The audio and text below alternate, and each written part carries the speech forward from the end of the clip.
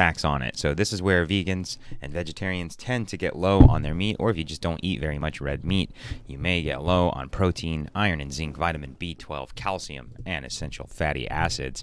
Much of America is low on calcium, not even just those who don't eat meat. However, meat, strangely enough, is the perfect source for all of these things here: protein, iron, zinc, vitamin B12, calcium, essential fatty acids. If you go get yourself a nice red steak, you will be filling yourself with all of those nutrients that you see right there. So, it does not hurt yourself, as we used to believe, to have a steak or red meat every once in a while. In fact, I eat steak every single day. My blood markers are better than they have ever been. My cholesterol is great. My triglycerides, everything, my blood sugar is all perfect. So meat has not negatively contributed to that. And in fact, I've seen some of my vegan friends who have gone vegan for so long and then later on seen that they were nutritional deficient as well. And I have also seen that with clients and people I've interacted with in the past. People who have just gone vegan typically will say, I feel amazing. I feel great. But what they didn't tell you is that they got rid of all the other bullshit and processed food they were eating. So of course they feel good. But meat got a bad rap on that because they're like, well, I got rid of meat too, so it must be the thing that's making me feel terrible. And then meat got a bad name. And it's very easy to have emotional negativity tied to meat when you're saying, oh, the animals are suffering and stuff like that. It's very easy to tie emotion to it. But the fact is that man has been around for millions of years, and we've been hunting and eating meat. And it is an essential part of our gut biome and our body and how we process foods. We have digestive enzymes for this meat. Our body was designed to eat this meat. And not only that, men are like programmed to hunt it. So there's an innate instinctual nature that we're denying here. I'm not saying that you have to go slaughter cows or be a horrible person. All I'm saying is that you're missing out on some of these nutritional goods here. You can replace them, obviously. You see here we have all these different things that you can eat instead. However, if you just eat a steak, you're getting all of that in one go, and it's like a super shot. I do respect your opinions if you do want to be a vegan or vegetarian based upon the principles behind it. But if it's just nutritional reasons that you're avoiding meat, and it's because the doctor said that cholesterol is bad for you and meat's going to cause a heart attack, well, that's just false. There is a lot of evidence now showing that those studies have been retracted and that the association between cholesterol and heart attack is actually false, and that cholesterol can actually be good for you. It's all about ratios and what kinds of cholesterol. So meat actually performs well in terms of fats and cholesterol, in terms of giving you good HDL and healthy fats. Also notice here it's loaded with heme iron, B12, zinc, magnesium, creatine, and other healthy fats. This is the vertical diet I follow from Stan Efferding. I borrowed some of the stuff from here. He is the world's strongest bodybuilder, but he also is very intelligent in the sense that he interviews and studies under a wide array of nutritional experts and does not just stick with one niche. So I really respect what he's doing out with his program, and this is his program. But the reason why I wanted to show this program is just to show, look, the bottom here, these are all micronutrients. This is basically what you would eat if you were a vegan or a vegetarian, and I have no problem with it. This is exactly what we should be eating. This is natural food. This is real food. I'm for it. I'm on team vegan and vegetarian as long as you're just eating some meat. You put in a little bit of bison meat, a New York strip, and then you have a much heartier source of protein, vitamin, zinc, all of that, creatine. And these deficiencies can cause depression, they can cause mental disorders, they can cause anxiety, they can cause you to go into a bipolarity. You can go into a funk, you can get iron deficiencies, you can get menstruation cycles being thrown off. There are so many. Your body temperature can get decreased because you're not getting enough fruits and vegetables. Your liver can get overtaxed. Your insulin, your blood sugar, like your pancreas can get overtaxed if you're not eating healthy foods like this, but instead eating garbage. There is so many reasons why it is healthier to eat vegan and vegetarian as long as you're adding in the meat.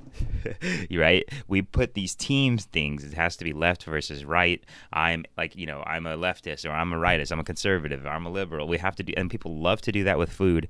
And really, like the vegans and the vegetarians and the meat eaters, if they were just on the same team a little bit more, the meat eaters could be more ethical about how they do things with animals, but then also the vegans and vegetarians don't have to die lonely and weak. Just kidding to my vegan and vegetarian friends out there. That was a joke. You can live a relatively healthy lifestyle being vegan and vegetarian. I'm just saying, if you've got high octane fuel available to you, why are you avoiding it? Especially because it's not causing any harm. Okay, moving on over to the habit roll call of the day, everybody. Let's get those habits checked in. If you are eating meat, or if you were a vegan but you've formerly were a vegan and then you've renounced yourself and said, hey, I'm back on the meat train, let me know. Moving over to the habit roll call. The world famous habit roll call. More. Killed it. Killed it. That's right. That's what we were doing here, is we were smashing sugar cravings out the park. Thank you, Miss Evelyn, for being a great example for that.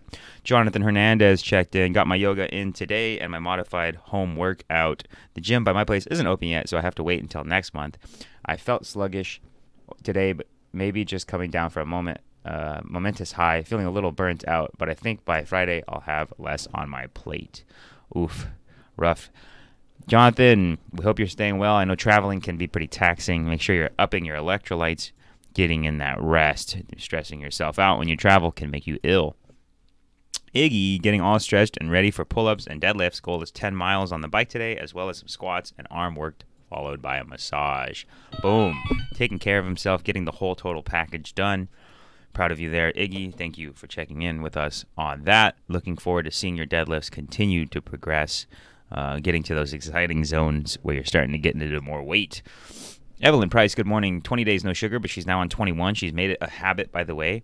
Tried the sugar-free pudding, she said, and it was tasty, but she needed to freeze it just a little bit longer.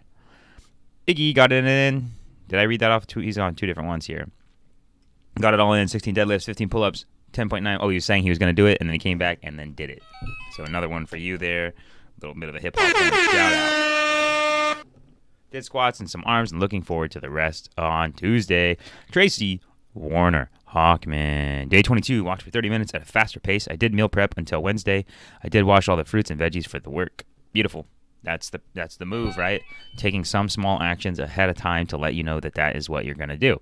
So the littlest commitments ahead of time help create bigger commitments later. Something to reinforce to yourself when it comes to diet and exercise. If you put off everything till later, it's going to continue to be later. But if you start with the tiniest things now, it's easier to get the ball rolling on the bigger stuff for later. Sammy, day 8. Thank you for coming back, Sammy.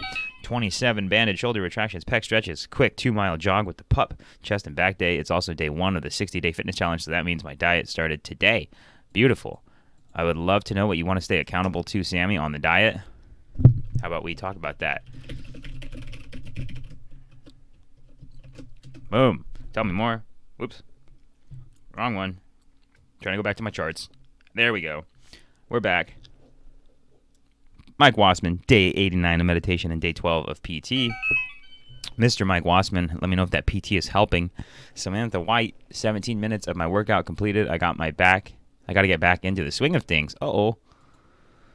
Let's see what's holding you back, Samantha. Is it just all the travel? I know you're back in town, so hopefully we can get back into that weight training program that we talked about. You've been doing such a good job checking in with your Fitbit, as we see some people check in using Fitbits. They get into the swing of that, and then it's hard to get something else going. So it's really wise to consider starting very small and then using a system where you're actually checking it off and checking the boxes, like our habit calendar, the Stick to It Habit Calendar program. Remember, that's how we really stick to things, is starting by tracking and checking the boxes. Like you have a coffee card, and when you go buy coffees, they punch off the holes. You do the same thing for your training program right now as you're making your transition to getting back into it, and I promise you, Samantha, it'll be a more comfortable way of getting into it. All right, everybody, that's the Stick to It Momentum morning. I got to go bust out some squats, falling a little bit behind, and then may have a special surprise for you tomorrow, so we'll see. All right, everybody, stick to it to get to it. I'm Trainer Steve. I am out.